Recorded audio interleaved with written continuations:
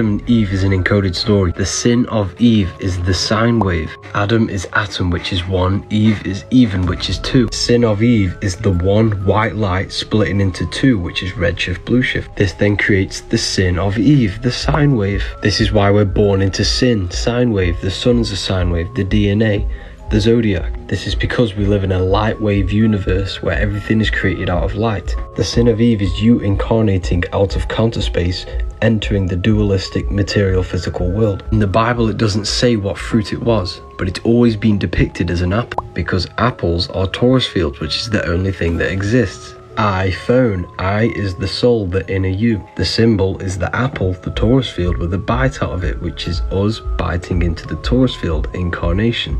Red and blue siren, roses are red, violets are blue. Red tap, blue tap. Red pill, blue pill. This is because the Torus field is white light splitting into red and blue, which then gives birth to the plane of inertia, which is physical matter, planet Earth. I update this PDF forever. The link is in the bio.